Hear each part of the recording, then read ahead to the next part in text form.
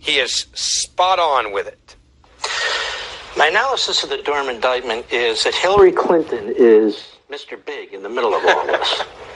And so my question would be for Mr. Durham, have you dragged Hillary Clinton in front of your grand jury yet or not? Because enough is enough. This Clinton campaign, through this law firm, was so thoroughly corrupt, using its money to create false evidence against Donald Trump, connecting him to Russia. And then she would go out there and talk about how Donald Trump was bought and paid for by Russia.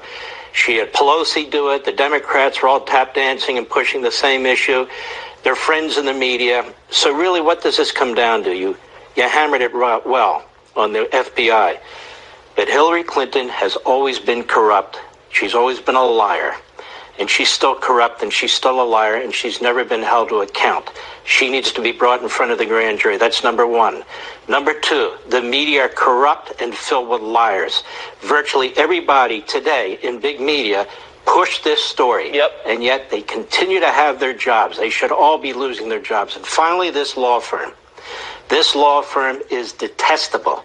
It not only had Sussmann as a partner who's now been scrubbed from their website, but has this guy, Mark Elias, who was involved in the dossier and now is involved in a massive dark money network, as Fox has reported, with a bunch of front groups that have raised hundreds of millions of dollars to try to affect the next election the way he and they affected the prior election in 2020. And you know what, Jesse?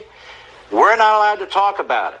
We're told, no, you're election deniers. We even have people like Chris Christie running around and talking about it.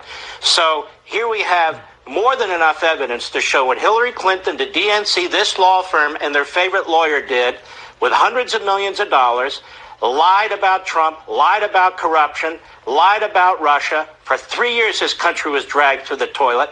And now we're not allowed to talk about it. And yet there's an enormous evidence. They're up to no good again with these front groups, dark money, meaning no transparent money, billionaires pouring tens of millions of dollars into the effort in the next election. If we had an honest media, this wouldn't be going on. So they're as corrupt as the FBI and Hillary Clinton, period. You got